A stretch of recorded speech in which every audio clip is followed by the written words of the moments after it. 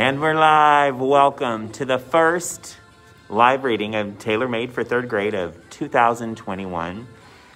Today's story is for your reading menu, if this is what you choose to do. It is called A Castle on Viola Street. And I know the words will be backwards, but I'll hold up the picture. A Castle on Viola Street. You should have 5 questions from Tailor Made for third grade to be answering. And I will help you out when I'm reading. A Castle on Viola Street. This is fiction by Diane DeSalvo. In the old days, before I was 10, we rented an apartment on Emerald Street. Ooh, number 1. What was the name of the street the family used to live on in the olden days? Emerald Street. It was a small place to live in for one whole family. But somehow, we made the room. There always seemed to be enough to go around, even with 5 people at our table. Every morning, my father would get up before even the sun. "Someday, things will change around here," he would whisper to me. He usually said this during the winter, when the house was beginning to feel chilly. Then he'd kiss us goodbye, tuck up our blankets, and leave for his job at the diner.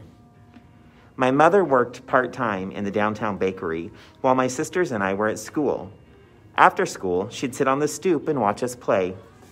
Sometimes my mother would flip through a magazine. She'd show me pictures of houses with gardens and porches. They all looked like castles to me. I'd puff out my cheeks when I looked at our place. It was old and peeling and sorry.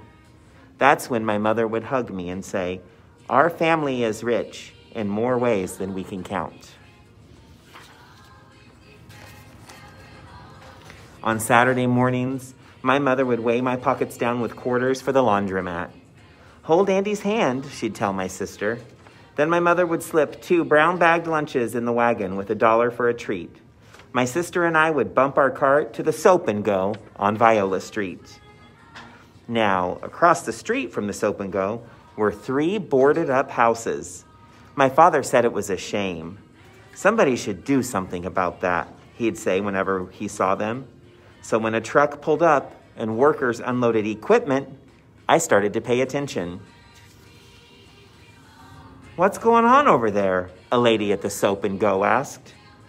Mr. Rivera pointed to a flyer that was posted up front. "I'll bet it has something to do with this," he told her.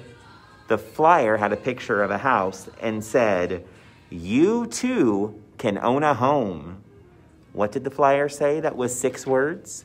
You too can own a home. After our laundry was dried and folded, I took my sister by the hand and rushed our wagon back to Emerald Street. At supper, I told my parents all about what I had heard and seen. My father scrambled eggs with extra zest, and my mother put ice in our water. "There's a meeting tonight," I said. 7 o'clock at the school. Later on, when my parents came home, they were just as excited as I was. "This organization buys empty houses and fixes them up like new," said my mother. "And if you're interested in helping to fix up a house for other people," my father continued, "then one day other people will help fix up a house for you." That sounded like a good plan to me. It would be nice to live in a house that wasn't so chilly in winter.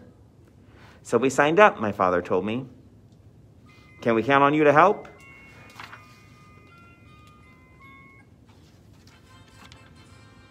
I hugged them so tight, I almost fell out of bed. I think they knew my answer. Well, you know how sometimes when you never believe that anything will ever be different, then one morning you just wake up and nothing is the same? That's what happened to our family that spring when the project on Viola Street began. Clang, bang, bang, smash! Those workers started early. "Take a good look," my mother told us. "That's what we'll be doing soon." "Are all those people getting a house?" I asked. "Some of them will," my mother said, "but anyone who wants to can help. It's called volunteering." Piece by piece, the inside of the first house came apart. One old bathtub, some cabinets, sinks, Slats of wood and piping piled up like a mountain full of junk in the dumpster. Most people on the block were happy about the project, but other people were not. The lady next door said, "No banging before 9 o'clock." Some people laughed and said out loud, "Who would want a house in a neighborhood like that?" But my father would smile and whisper to me, "Sometimes new things are hard to get used to, and people are slow to change." On the weekends when our family showed up, a leader called out the assignments. "Everyone here will have a special job to do," she said. My mother scraped wallpaper off crusty walls that crumbled like toast. I smell a question. Let me read that sentence one more time. My mother scraped wallpaper off crusty walls that crumbled like toast. My father and I worked together. He lifted up old linoleum tiles by sliding a cat hammer underneath. Meow.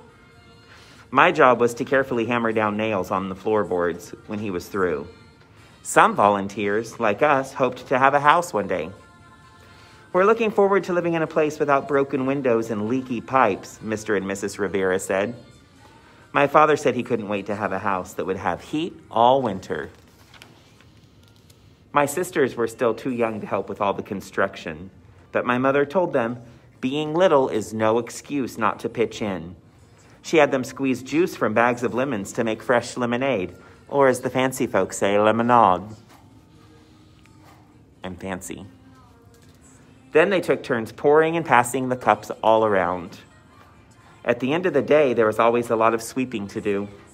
"I've never seen so much dust in my life," Mrs. Tran said, covering her nose. My mother held a dustpan while I pushed the broom. My sisters giggled whenever they saw me wearing my safety mask. On Saturday nights, I'd be so tired I'd practically fall asleep right after supper. "You're doing good work," my father would say, and he'd thank me for helping our family. He'd say, "Big dreams are built little by little, and we are making a start." How are big dreams built? 3 words, little by little. In those 4 months, I learned a lot about putting things together. Once, I even found a piece of wood that my father said I could keep. I thought that maybe I could use it to make something on my own. One day, Mr. Tran gave everyone some news. The new house would be theirs. "Everything is beautiful," Mrs. Tran said. She stood smiling inside the framed front door. She watched her daughter paint the big front room. The kitchen had shiny linoleum floors and brand new appliances. There even was a washing machine. Upstairs was a bathroom and 3 carpeted bedrooms. Out back, there was a place for a garden. When the Tran family moved in, they threw a potluck supper. My father and I took care to make something extra special that night. "Since I've been promoted to cook, I like to whip up a storm," he said. We not only celebrated the Tran families being the owners of their new home, but we also celebrated because we knew we were one house closer to our dream. Things were really changing on Viola Street now. "This neighborhood looks like it's shaping up," the lady at the Soap and Go said. Volunteers were working on 2 more empty houses. And of course, the Trans next door didn't mind when we wanted to get to work early. This fall, our family was notified that we'd be working on our own house next spring, number 146 Viola Street. Whenever we pass it, my mother says, "I can imagine it finished already. I've already got my bedroom picked out. It's the one with the window by the yard." During the winter, I made a birdhouse from a piece of wood and gave it to my mother. My mother was more than pleased about that. She said, "Thanks to me, now even the birds would have a nice little place to call home." I used to dream that we had $1 million to buy a house of our own. But in real life, all it cost us was a lot of hard work. Anyway, it seems to me like all the money in the world couldn't buy us what we have now on Viola Street. It's just as my father says, big dreams are built little by little, and we have made a start. If you've made it to the end of my video, and you draw a little picture of you having a big dream, you can draw just a little picture of you and tell me what a big dream is of yours. That's for bonus right down here, a picture of you and a big dream. Thanks for watching. Welcome officially to the new year of Tailor Made for 3rd grade in 2021. I have a special guest who wants to say hi. Hello. Ah, she doesn't have a mask. Sorry. There, she's good. Thanks for watching.